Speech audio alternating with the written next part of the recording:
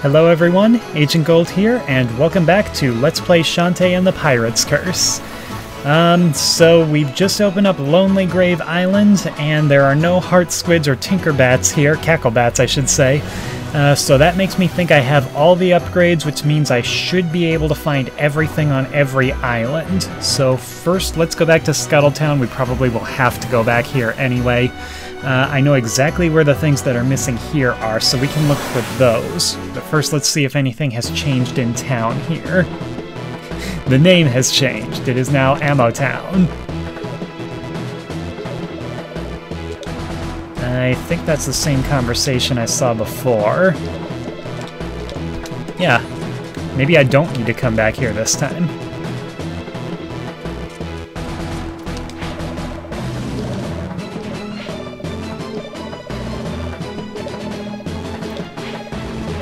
You know, at this point I can't help but wonder if the moment before where Bolo just had a burst of knowledge and he figured out what the death mask was and everything, if that really was just his own brain working for once, if that's what it looks like when he's firing on all cylinders. Let's heal up.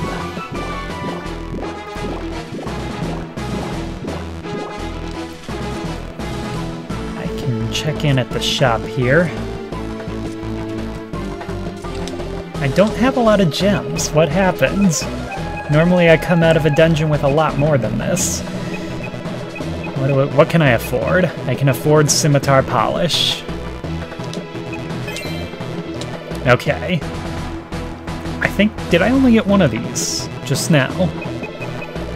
So that leaves, I need about 600 gems to get the shampoo and silky cream for those upgrades. I'm pretty much good on all my other disposable items, so I just need to get like 600 more gems. Okay, so I know where I want to go to look for secrets, and pretty sure everyone's just got the same conversations here. I don't think I actually talked to Sky last time after Joe walked out. So let's just see what she has to say. Isn't Wrench a guy too, though? I guess being a bird gives him a little immunity. Hey, I can walk up here. I can't. Aww. Oh, that's disappointing. I can walk up here, but I can't talk to any of these guys. Okay, so like I said, I know what to do to look for secrets, but before I do that, I'm going to take just a few minutes here just to express my thoughts on something that's kind of bothering me.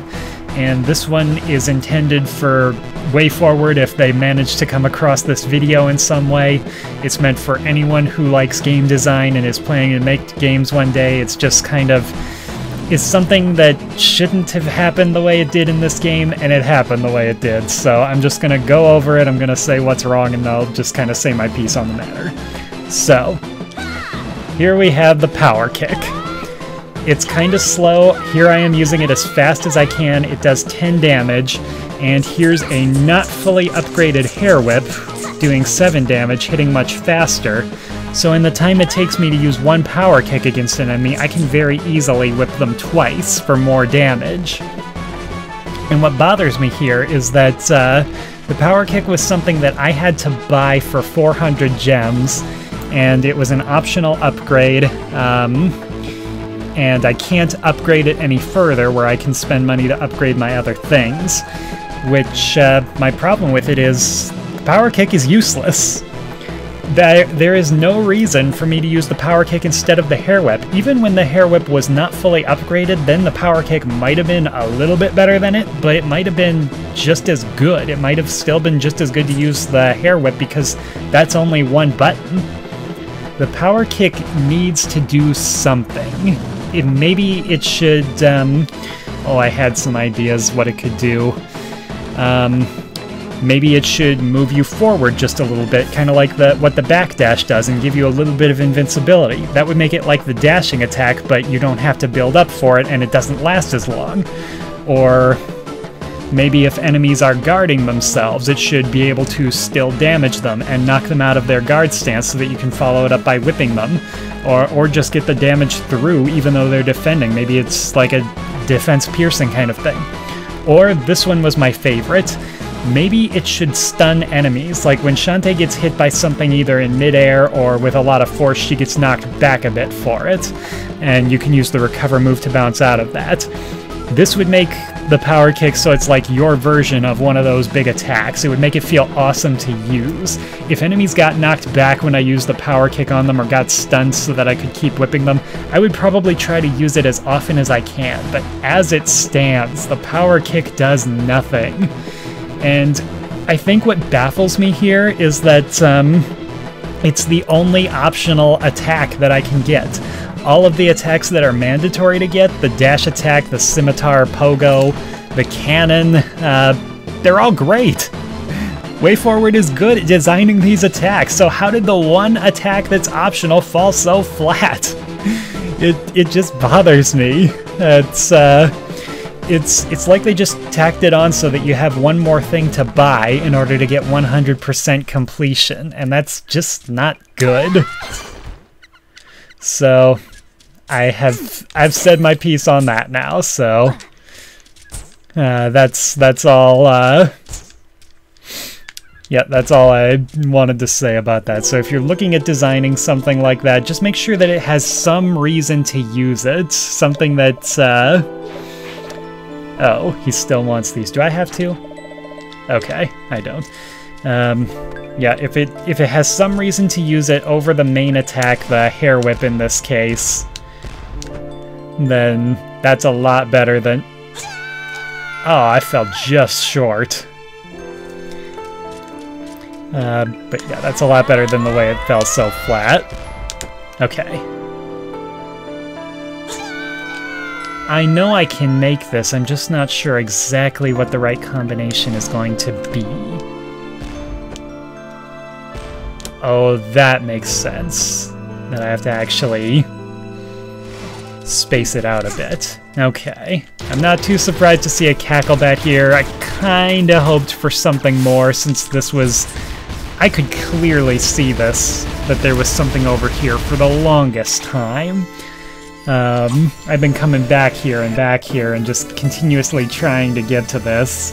So it would have been nice if there were like treasure chests over here or something. There's a little boat in the background, which it's something. I could try to guess at whose boat that is or why it's here or anything along those lines, but yep, there just isn't that much to see there.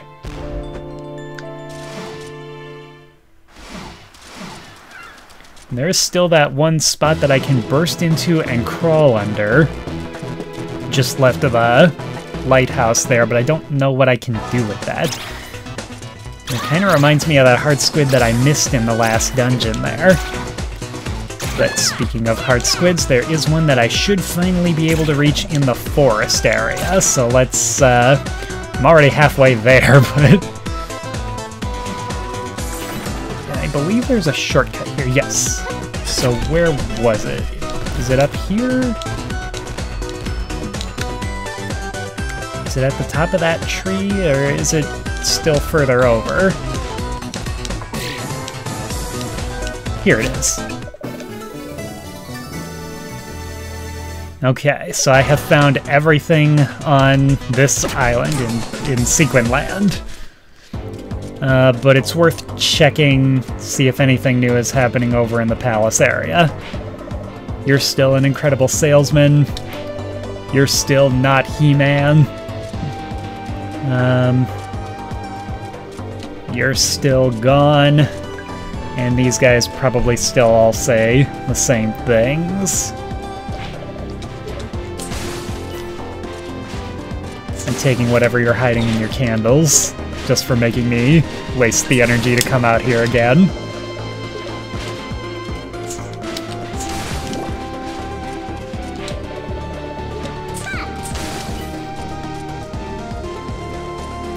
We never did get to see the Sultana.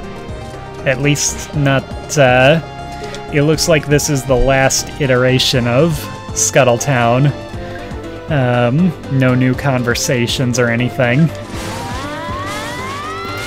So maybe she'll show up in the end credits or something, but it was never something that I could do by choice because she's out traveling. Okay, so I took a look at my notes between episodes, and the next place that has the most things for me to find is Mudbog Island. And I know a few places where I can use the cannon to reach things that I had before. Oh, but before I leave this island, I should melt down those heart squids I have. Over here.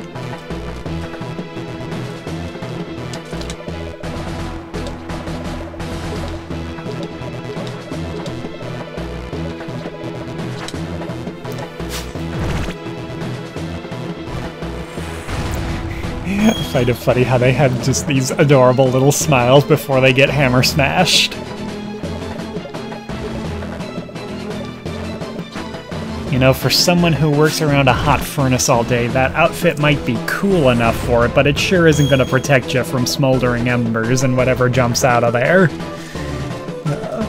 But I suppose if she's made a living of this, she's made it this long. Alright. So let's see what we can find on Mudbog Island.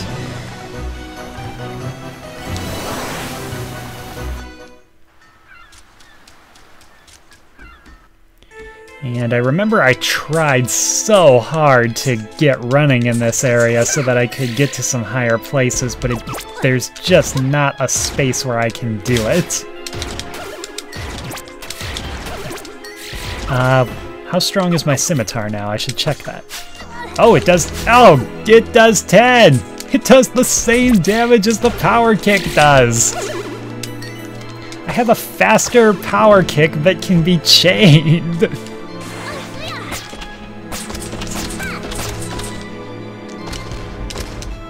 Let's see how much I can avoid here now that I'm a little more mobile. I have a place I can get running up here, but I probably don't have anywhere I can run to. Gotta get you out of the way before I try anything funny. Oh yeah, I just got cut off there. I could probably jump over that and keep going, but let's just keep an eye out, see if there's anything actually worth it.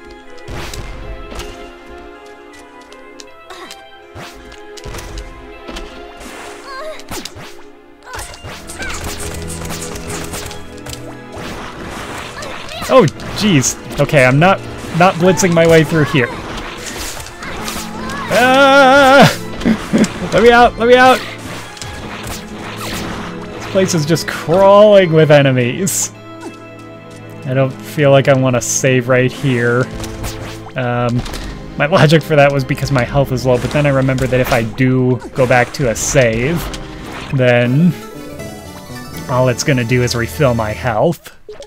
So I probably could have, but yeah, I'm doing okay. You know, half my health. I'm as okay can be. Ah, too close. Thing right behind me. This place is brutal. It was before and it is now. Now there's enemies up above to keep me from just cannon jumping my way through. Why is this place so vicious?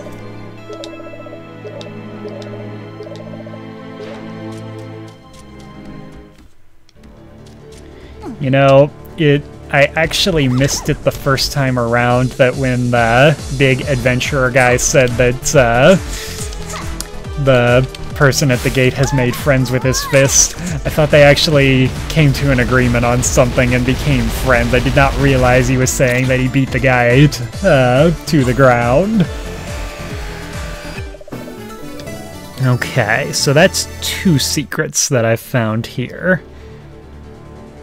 And there should be 1 more.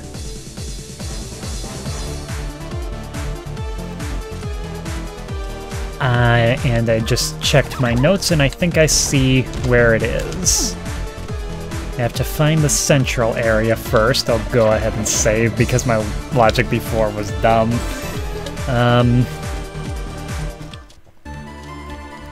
Okay, here's the central area. I'm gonna bet nobody says anything new, do ya?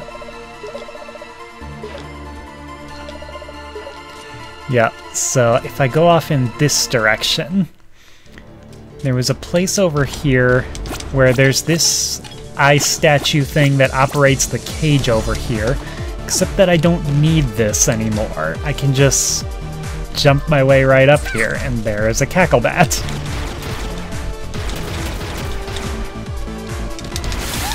Whoa! That was different.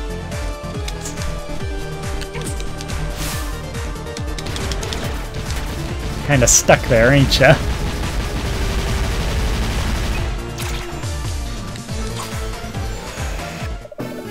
That brings us up to 20 dark magic. I've defeated all the cacklebats. Awesome. So I'm at 1 heart squid right now, which means there's 3 more, and I should find them. Okay, here's what I'm gonna do. Well, here's what I think I'm gonna do. I think I'm gonna cut to when I'm in the place where I can see these heart squids, and I'm gonna show just the collection, like when I figure out what to do. However, I don't know exactly how long it will take me to do that, so collecting heart squids might bleed over into one more video. We shall see. But I'll see you when I'm at the location of the first one.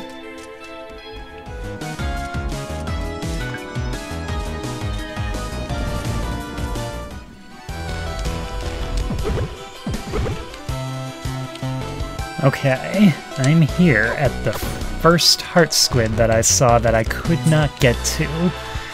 And I really don't know what I can do about this. I mean, there's gotta be a way. There it is.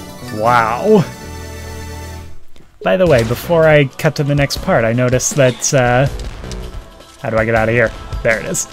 The music for this dungeon is the same as the 8-bit bonus dungeon. It's just the more updated version of the song, so that might be part of why I thought I'd heard it before. But see you at the next heart squid.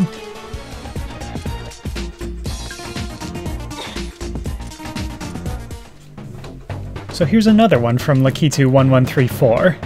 Told me to remember this room. This is Tan Line Island in the temple with the princess where we were mistaken for a princess.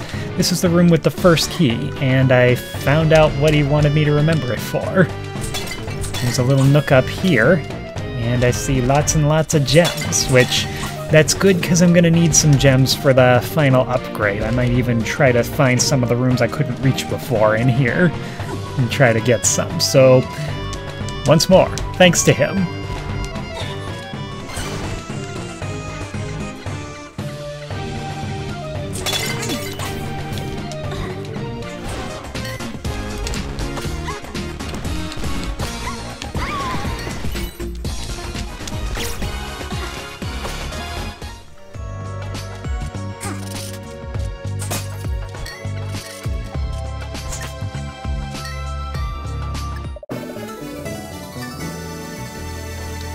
Apparently I missed that map my first time coming through here.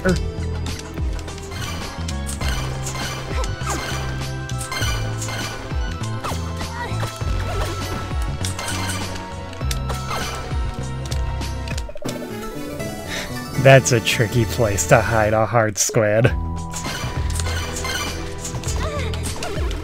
Hey, I've come this far destroying every destroyable block in this room. I'm not going to stop now that I found the thing. Okay, one more to go.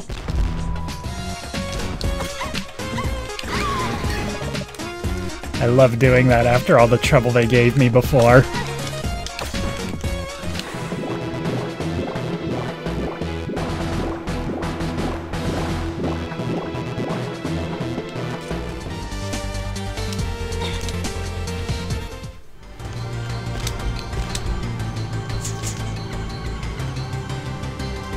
Okay, that's how I get to that treasure chest, and it's just the map of the place. Oh yeah! Wow! That's a weird place for a fake wall.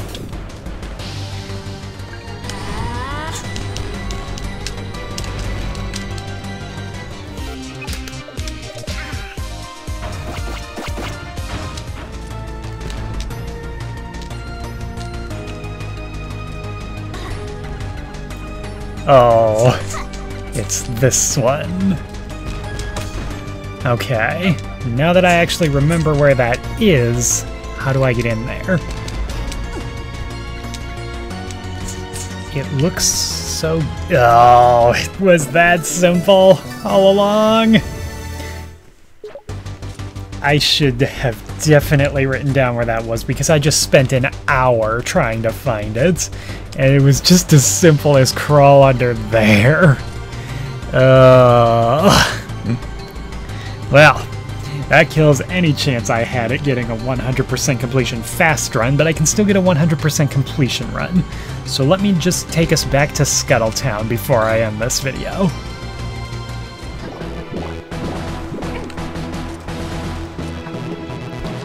Alright, let's do some shopping.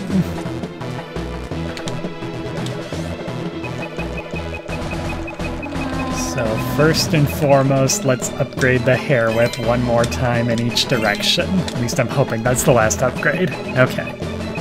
Now I've got 246 gems left. I did use a bunch of red potions while I was looking for heart squids, so I can go ahead and buy up as many of these as I can get. No need to hold back on those. And might as well get a few auto potions while I'm at it. So there should be no chance of anything bad happening to me in the last place, right? I should get these converted into hearts while I'm here.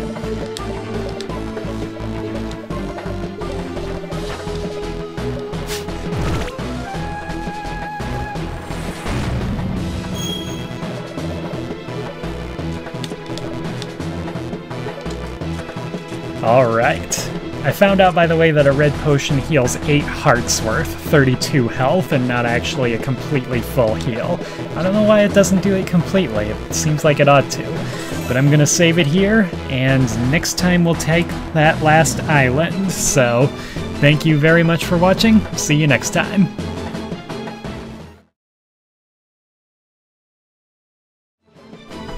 Before I go searching for heart squids, I'm here in Scuttletown. I know that Mimic was doing an experiment with the dark magic, so let's just check if he has a different conversation. He does not. Which means I can probably just cut this part out and use it as an outtake or something.